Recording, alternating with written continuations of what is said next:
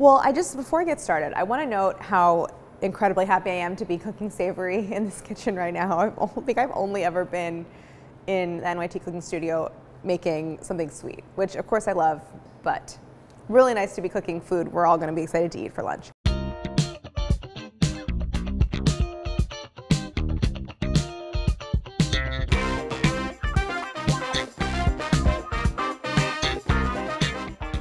Hi everyone, I'm Claire Saffitz. I'm in the NYT Cooking studio. Today I'm showing you a suite of 3 Thanksgiving potato side dishes. I feel like potatoes don't really get the love they deserve on Thanksgiving because there's so many other things going on. So today we're going beyond the mashed potato and I'm showing you 3 great side dishes where potatoes really have a chance to sing. Like, I am so happy when there are potatoes on the table. I love them baked, I love them mashed, I love them roasted, I love them fried, obviously fried. My favorite bite on Thanksgiving, my favorite bite of food is a little bit of turkey, potato, a little bit of cranberry, and gravy. To me, like, that is the perfect combination of flavors. So the recipes that I'm showing you today were designed to kind of fit into that assemblage of food, but I really wanted to show off the versatility of the potato, so everything is like a little bit creamy and a little bit crispy. I want the best of all worlds on Thanksgiving.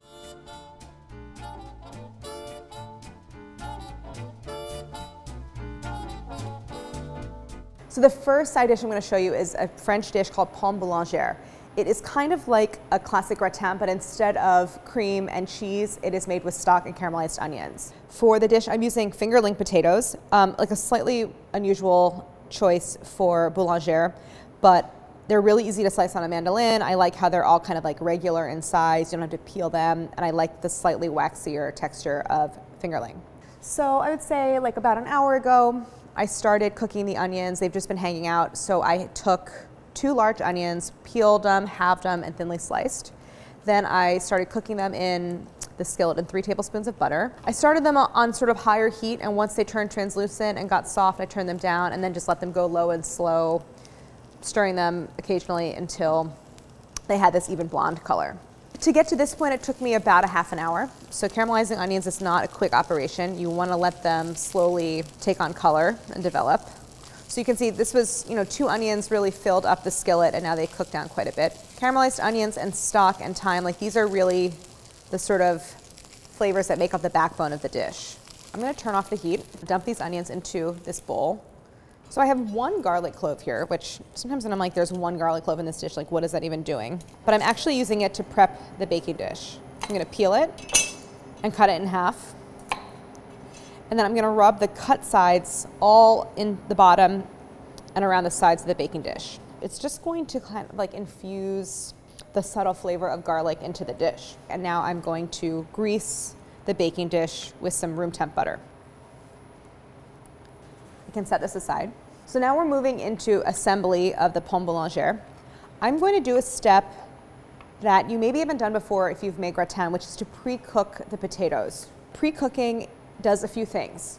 It coats the potatoes in a little bit of fat, and you can sort of season all the slices that way, so it does help to sort of flavor them. It also puts a little color on them, which is again adding flavor, and it also pre-cooks them so that they bake a little bit faster. I'm slicing a third at a time and then cooking them. I don't want to slice them all because potatoes will brown if they're left out, after they've been cut and exposed to the air.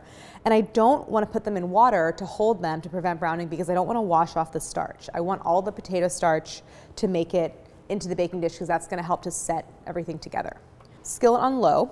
Hold the potato from the very end as you slice and get it going. And then my tip for using a mandolin, you can either use a glove to protect your hand, which is a very good idea, or you can basically like slide with your palm rather than your fingertips once you get down toward the bottom. And when you slide with your palm, you can keep your fingers like up and out of the way.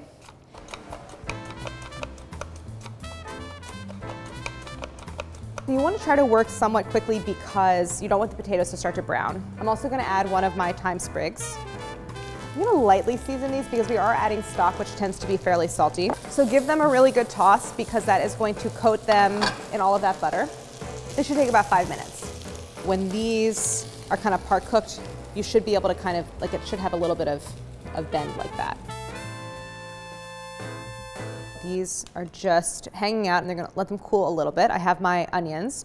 Now I'm going to warm up my stock. And the reason homemade stock is preferable to store-bought, it's gonna have a high gelatin content, making it with chicken bones at home. So it's like you have the starch from the potatoes and the gelatin from the stock, and all of those things are gonna kind of cohere until you have this really sort of nice like amalgamation that you can slice. So I'm just bringing this up to like a simmer. I'm gonna start to layer everything into my baking dish. I'm gonna do about 1/3 of the potatoes. If you're using homemade stock, give it a taste. You wanna make sure that's really well seasoned, and there's a chance that it's under seasoned, so I'm gonna add a little bit of salt to this. And now I'm gonna layer half of my onions over those potatoes, then half of the remaining potatoes, or 1/3 of the total, the remaining onions. And I like to sort of press down to make sure everything is somewhat compacted. So the final assembly step is to pour my stock into my baking dish. Now I want to pour the stock in just so it barely covers the potatoes, and it's okay if there is sort of like a very topmost layer of potatoes peeking out. We're ready to bake this. If you want to make it ahead of time, you can let this cool, cover it, throw it in the fridge, and then bake it the day of. You want to let it come to room temperature first, but we're going to bake it uncovered in a 400-degree oven. What will happen is the potatoes will absorb and like soak in all of that stock flavor. Some of the water will evaporate. The top layer of potatoes are going to get browned and crispy, and then we're going to take it out and let it set before we slice it.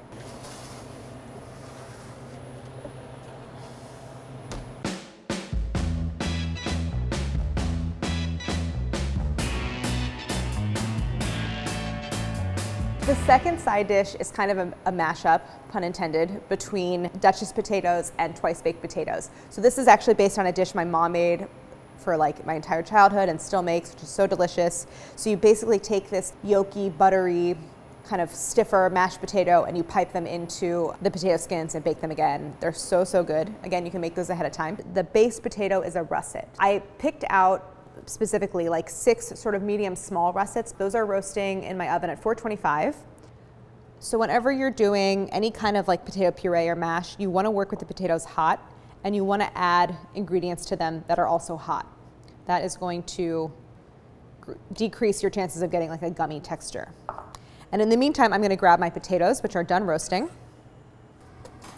Potato down, potato down. Okay, so here are my potatoes. I'm gonna get them onto my cutting board. Now these roasted whole, like I said, directly on the oven rack, and it makes the skins really crispy. And that's important because I want the skins to hold their shape, because I'm going to add all that potato puree back into the skins and bake them again. So I have 6 potatoes. When I cut them in half, I'll have 12 like skins, little boats, but I'm only gonna use 8. You can see the steam coming off the potatoes, and I'm going to scoop the flesh into my ricer. It's important to leave the skins intact. I'm gonna rice these directly into my saucepan. And once that mixture comes up to a bare simmer, you can just turn it off. You don't need it hotter than that. So I sort of have like no feeling in my hands. If you are having a hard time handling the hot potatoes, you can put on like an oven mitt. And now I'm just gonna repeat that cutting and scooping process until I've riced all of my potatoes into the saucepan. You can see how the skins of the russets are a little bit wrinkled. That's how you know that they're done. It wrinkles as steam is released, as it cools, but it should be squeezable and nice and soft. Okay, so that's the last bit of potato. And then I'm gonna generously season it with salt and pepper. I have just a little bit of nutmeg. It actually, I think, like increases the savory quality of the potatoes, and it gives it like a little bit of warmth. But you can see that it really sort of immediately forms this beautiful, super smooth and fluffy mash mixture. So you want to mix as little as possible with potato like this, because that will make them a little bit gummy. So now off the heat, I'm going to add my yolks, because I don't want to cook them, although the mixture is, hasn't been on the burner. So I'm going to add my 4 egg yolks. And I really like using egg yolks to enrich the potatoes as opposed to cream. It just does something a little bit different, and it also is going to increase the kind of like browning properties of the potatoes when I bake them again. So I'm just folding that egg yolk mixture in gently. So now that the egg yolks are folded in, this mixture is done. Shout out to my mom, who always made the most delicious Duchess potatoes. So this can cool for a little bit. Go ahead and pick out the 8 halves that you like the best. This one is great. Like, see how it's like a little boat. It's completely holding its shape. Skin is still nice and crispy.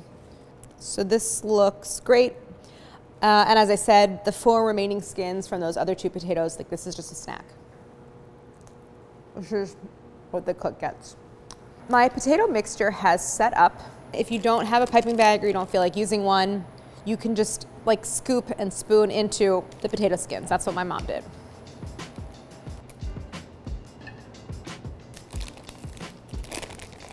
Go ahead and lay the bag flat, and then I like to use like a bench or bowl scraper to just press the mixture toward the point and kind of force it down into the bottom of the bag.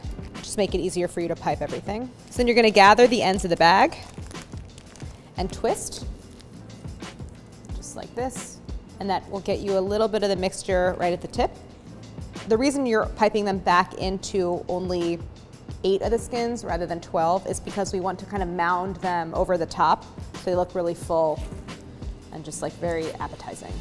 My mom always put a little bit of paprika over her Duchess potatoes, so that's what I'm gonna do. And just a little bit. It's kind of just there. It's not really gonna like add a lot of flavor. It's really just there for color and to highlight the texture of the potatoes. All right, these look great. So now I'm ready to bake them again. Now there is a do ahead here, so if you wanted to assemble these ahead of time, you could go up until this step, then let them come to room temperature, cover them, chill them, so you could do it overnight. Then the day you want to bake them, let them come to room temperature, and then throw them in the oven.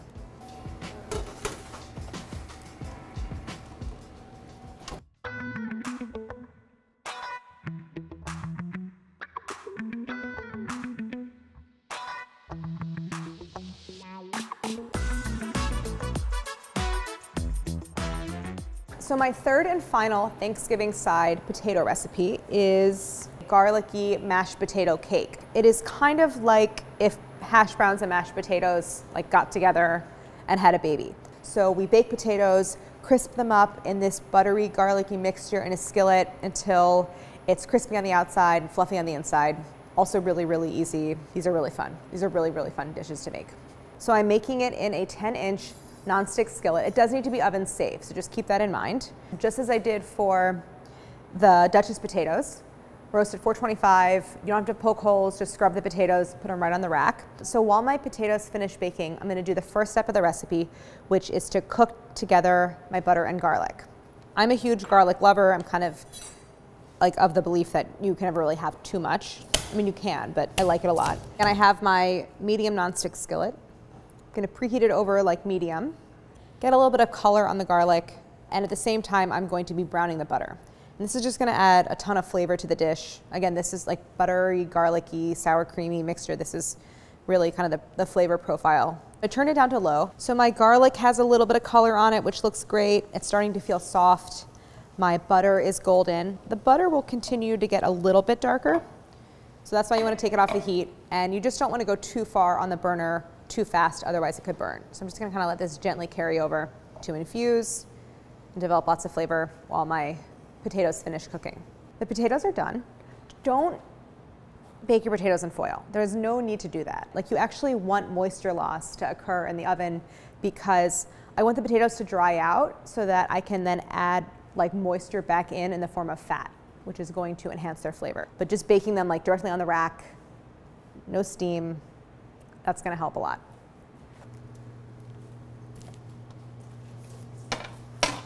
Again, as with the Duchess potatoes, you wanna let the potatoes cool, but only until they're not so hot they're gonna like burn your hands when you go to scoop them out. So you still want them to be as hot as possible. And I'm not saving the skins, so this is something where you could do like a loaded potato skin appetizer with the skins. You could also actually peel the potatoes, so as they sit and there's some steam buildup, the skins separate a little bit from the flesh. So you could just peel the potatoes that way, but I think scooping them is easier. They really are extremely hot. Now what I want to do is just really coarsely chop it up. You don't even have to use a knife. You could just use like a bench scraper. It's very soft. And I'm not mashing it, I'm just breaking up the flesh into smaller pieces. Some of it is gonna just get mashed because it's already soft. Some of it's gonna remain in like slightly firmer pieces and hold its shape a little bit better. So I'm just going until the pieces are kind of bite-sized. I think in the recipe it says like no larger than a walnut half. just something you can easily kind of put onto your fork. And actually it's handy to have a bench scraper like this for transferring the mixture. So I'm gonna pull my skillet back onto my burner and everything is gonna go into the skillet. So I'm gonna transfer all of the potato.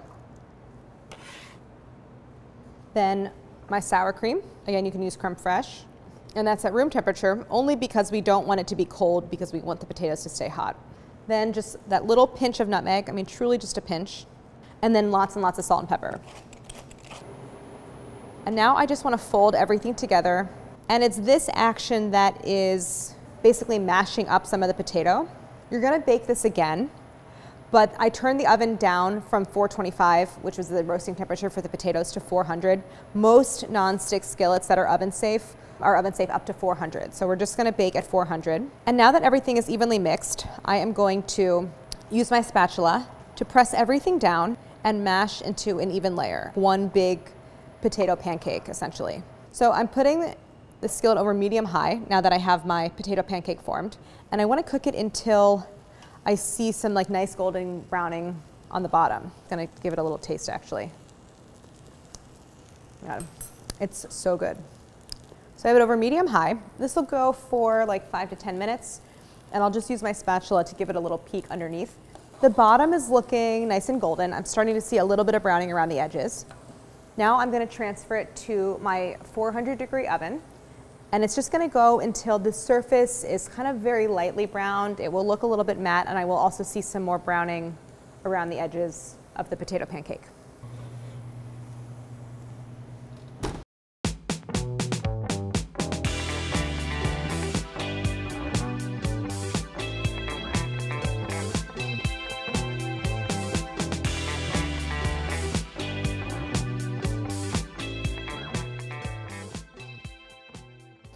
Everything is out of the oven and ready to taste. It looks and smells so good. Visually, what I love is seeing all of the like little browned potato bits on each dish, because I know it's going to be crispy on top, and then underneath everything is like soft and creamy and delicious. Here I just want to point out, so this actually went almost a full hour and a half. What you're looking for when you pull it out is any kind of pooling broth or stock in there, that it's thickened because of all the starch from the potato. And there's kind of like a telltale ring that forms the perimeter of the baking dish where the stock kind of like caramelizes and forms crust there. And of course the potatoes themselves are super crisp and golden brown. It forms like little potato chips on top, which I love. I'm a picker. This is one of my worst habits. So like I'm someone who would just be like picking the crispy parts off the top and eating them before dinner.